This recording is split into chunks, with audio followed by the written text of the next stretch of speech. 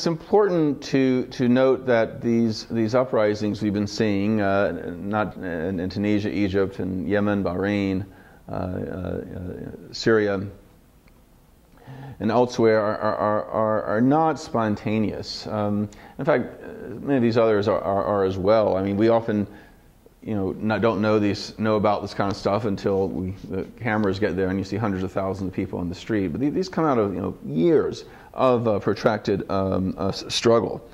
And as many of you know, there's been a dramatic growth in civil society in Egypt in recent years.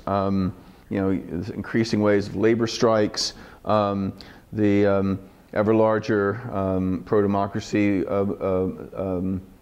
struggles, the general strike in April 2008, which gave the name of the April 6th movement.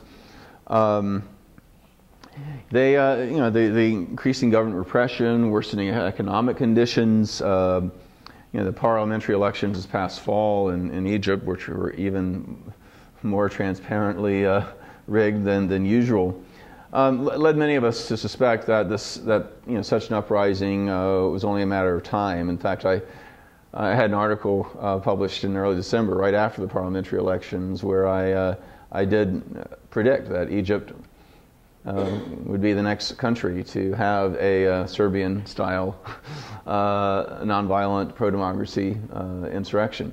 I mean, I was wrong because the Tunisians beat them to it, but a lot of us who were familiar with what was happening in these countries are not totally surprised. This is something that had been going. It was planned. They wanted. This was. Some people didn't expect, including myself, didn't expect it quite as soon. But this was, in many ways, it was a long time coming. And the underlying thing is that people want to be free. Despite our stereotypes in the West, Arabs and Muslims don't like to be jailed or tortured or murdered for their political beliefs any more than Western Christians do. That the form a democracy takes will certainly vary depending on the country's unique cultural and historical circumstances, but everybody wants accountable governance. Everybody does want political freedom and social justice.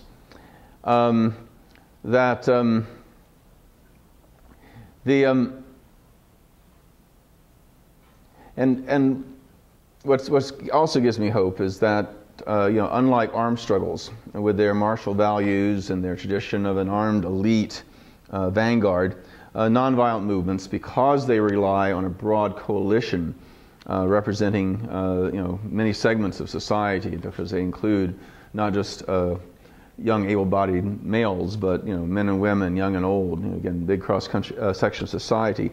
They require the kind of compromise and cooperation and coalition building that's really critical for democracy. And again, empirically, with a few notable exceptions, like Iran in '79, nonviolent overthrows of dictatorships tend to lead to democracies, whereas armed revolutions that oust dictatorships more often than not result in another dictatorship. So what we're seeing basically, just in conclusion, just want to emphasize that democracy will come to the Middle East, I believe, but not through foreign intervention, not through sanctimonious statements from Washington, not through voluntary reforms by autocrats, or armed struggle by a self-selected vanguard. It's going to come through the power of massive non-cooperation and with illegitimate society and the strategic application of nonviolent action by Middle Eastern peoples themselves. Thank you.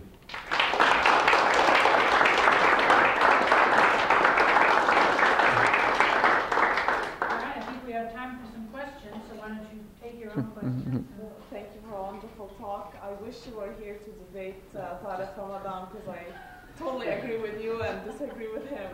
But I was wondering if you could comment about Libya. Yeah. And well, Libya is interesting because they had their most dramatic successes in the first week when they were overwhelmingly nonviolent. That's when they took over half the country. That's when you had the mass defections, among the military officers and and ambassadors and Gaddafi's closest aides and mistresses and everybody. That's when they seemed to be on the verge of winning.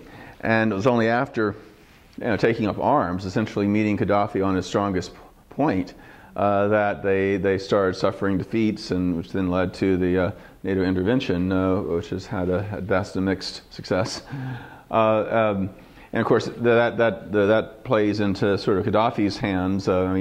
Libyans, with the exception of the Saudis, are probably about the most xenophobic peoples in the Middle East, and it's no accident that Gaddafi stands beside the ruins of buildings bombed by the United States in the 1980s, and so he plays on that legacy. And of course, the brutal brutal Italian colonialism in the early 20th century. And anybody know the first U.S. administration that intervened in Libya?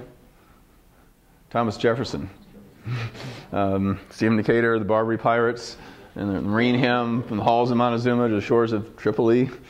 That unfortunately, it's really played in hands and consolidated his shrinking support. I don't think it's simply because, as some people say, he is more brutal and ruthless than the others. Like I say, Mubarak, Ben Ali, any of these guys would have quite willingly massacred people if they thought they could get away with it. We now know that people like Marcos in the Philippines, Honecker in East Germany, they ordered massacres, but troops refused to obey their orders. I think what's made it more problematic in Libya is, for one thing, you don't have a regular standing army. That you have foreign mercenaries, you have militias that are through tribal or other kind of loyalties are harder to break. And indeed, it's a rentier state. To my knowledge, no classic rentier state has ever been overthrown by nonviolent struggle, which doesn't mean it couldn't happen, but it just means it's much more of a challenge. Of course, civil society, and not coincidentally, is weaker in Libya than it is in the other countries. But I do think that I still think I think they would have been smarter, frankly, to stuck to a nonviolent path. And again, not making moral judgment. I'm not a pacifist. And I would never want to judge how another people, would fight for their liberation. But there's a lot more nonviolent action about masses of people standing in one place. Just like a guerrilla army, sometimes you need a tactical retreat, diversify, decentralize your tactics, consolidate your support, and come back and using more diverse tactics, etc. I think probably the smartest thing to do right now would be accept Gaddafi's ceasefire, create a good model of governance in liberated areas, and through a combination of international sanctions of the government-held areas, remobilize the popular resistance, the nonviolent resistance inside the Gaddafi-controlled areas. One of my concerns right now is, while the initial uprising, I think, was as authentic a pro-democracy struggle as in Tunisia, Egypt, Bahrain, and Syria and elsewhere, is that that some of the folks have gone to the head of the armed struggle. These are people who were top military people or cabinet officers in Gaddafi's regime until a few weeks ago. One of them is a kind of sketchy character that's had CIA connections for at least 30 years. And some of the veteran fighters happen to be these Salafi types who had an armed struggle in the mountains against Gaddafi back in the 90s. In other words, people who aren't necessarily dedicated to a new democratic order. That makes me a little nervous. I mean, even though I'd love to see Gaddafi fall as much as anybody. So, Libya's a tough one. I mean, either way you look at it. Yeah. I guess the question that occurred to me is, what should the United States policy be with regard to a strategic ally, which is an authoritarian government? Yeah. I mean, in Egypt, when she was Secretary of State, Condoleezza Rice made a speech about encouraging democracy in Egypt, which apparently Mubarak was furious about, and was furious at both her and the Bush administration. The Saudis have been very resistant to exhortation, and these governments have also been very displeased with U.S. support through the institutions that you mentioned in the past. Well, interesting. Rice and the Bush administration in general reversed their policy pretty soon thereafter, and refused to even say anything about Noor or others in subsequent visits.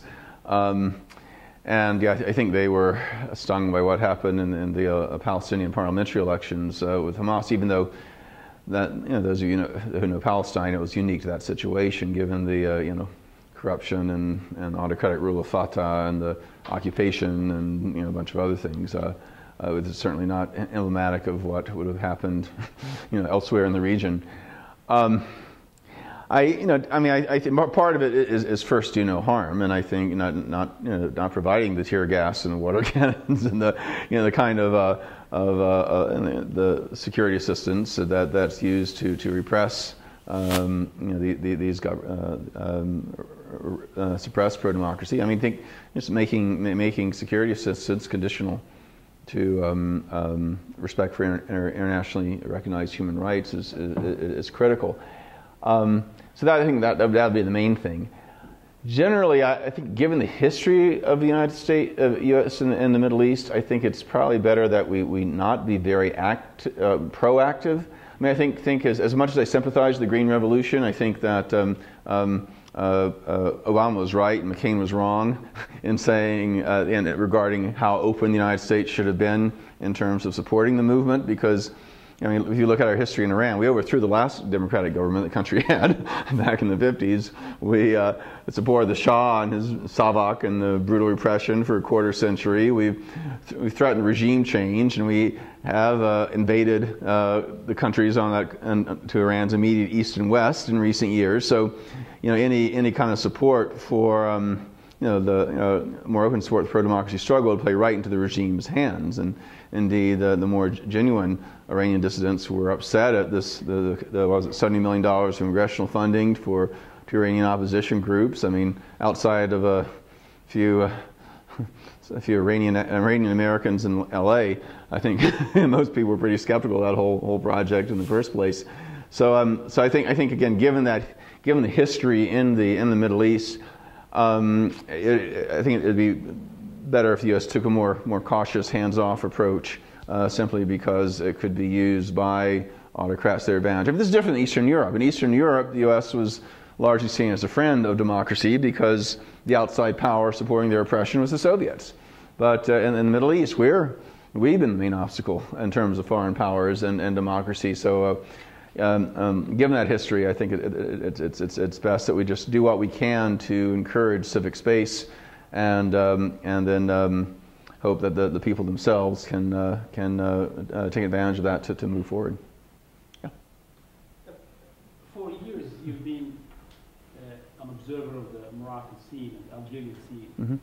And one of the things that we've seen, at least the last 10 years or last 12 years, is that most of the political dissent within Moroccan universities, especially public universities, especially in Agadir, Marrakesh, mm-hmm. recently Rabat, is the Sahrawi dissent mm-hmm. within universities. Recently, in post-Egyptian, especially Tunisian uprising, there has been an uprising within Tindouf, mm-hmm. among the youth, mm-hmm. Yeah. against the establishment of the polystyrene Yeah. leadership. Mm-hmm. What's your take on